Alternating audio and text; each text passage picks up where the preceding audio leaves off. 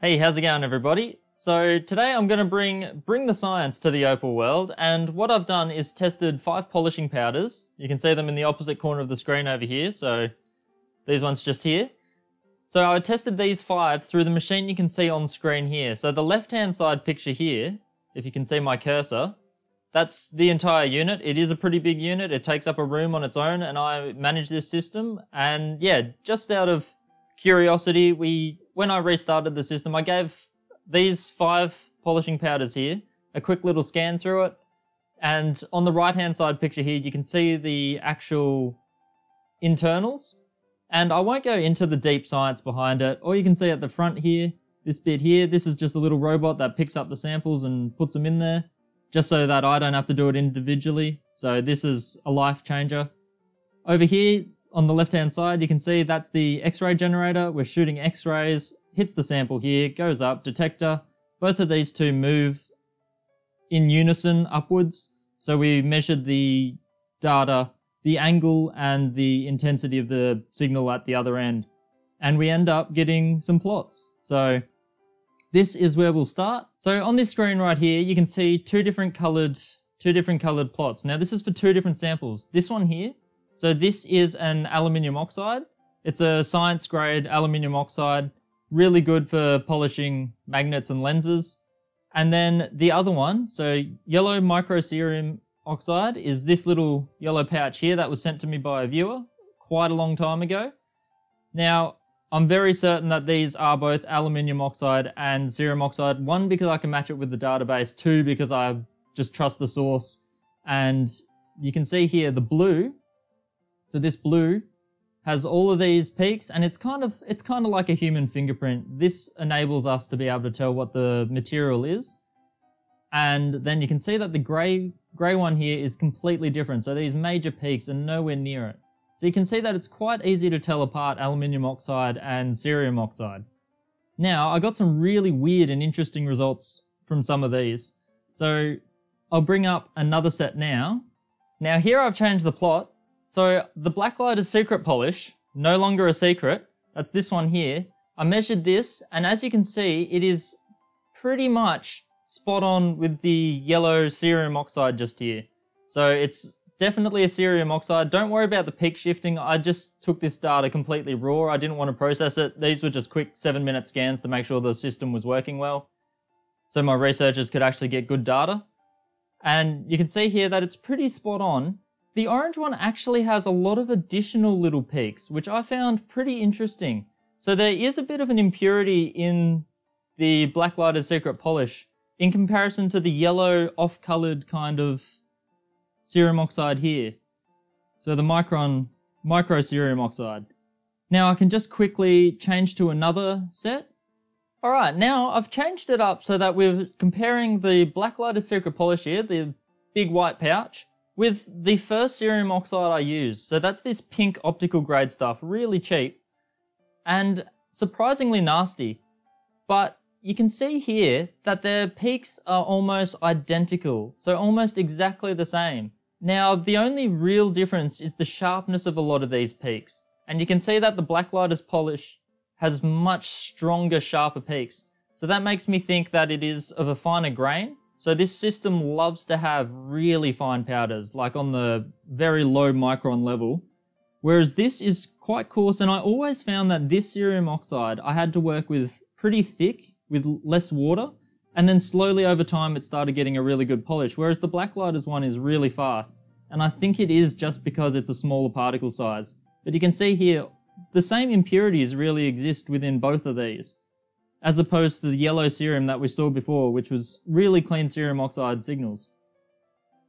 So it's actually really interesting that both of these are showing. I expected this to have a lot more impurities and a lot more random signals, but the Blacklighters polish actually has all of them and possibly even some more, though you can't really call these tiny ones down here a peak, because this was a 7-minute scan and that is flying. If it was publishing kind of work, you'd be looking more like an hour or even up to 3.5 hours for a scan of this size. So it is a quick and nasty little scan just to test to see that the system was working still. But we also found a very unusual signal for this one up here. So this is listed as a nano cerium oxide. So I'll switch over to that now. Now you can see here, this white nano cerium oxide is the yellow signals. Whereas this yellow cerium oxide is all of these grey signals.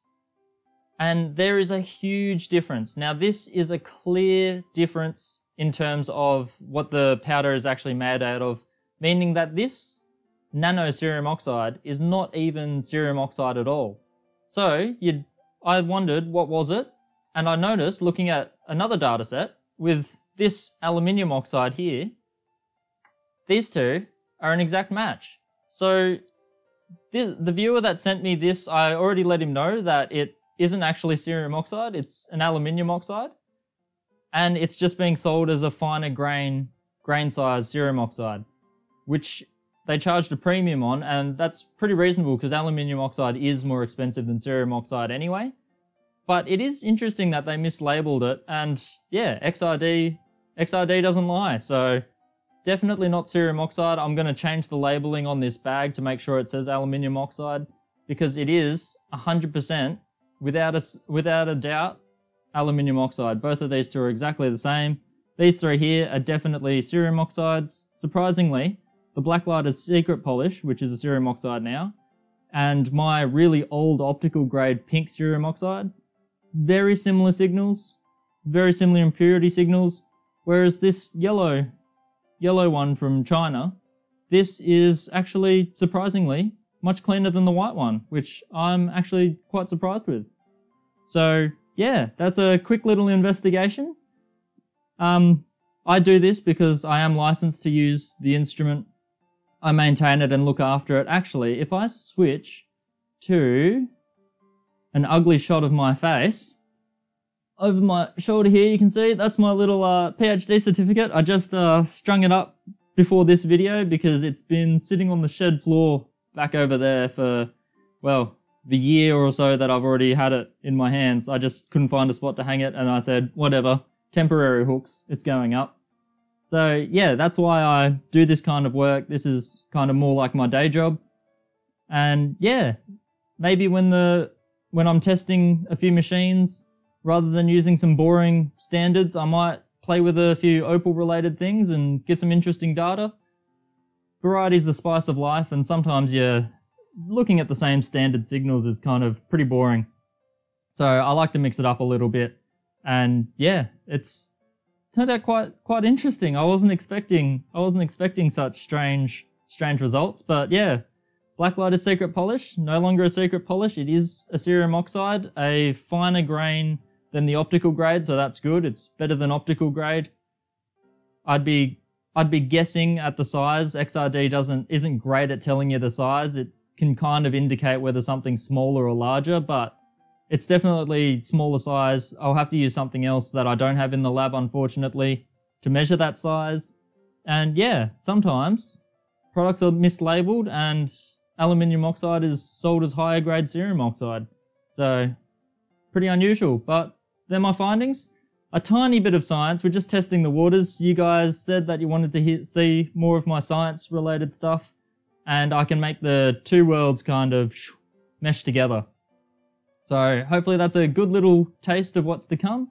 If it's received pretty well, I do have quite a few plans surrounding a bit of more scientific analysis and a bit more of a scientific method and approach to testing out some of the things we do with opal. So hopefully that was enjoyable, and I will see you in the next video where I'll probably be carving something. So catch you then.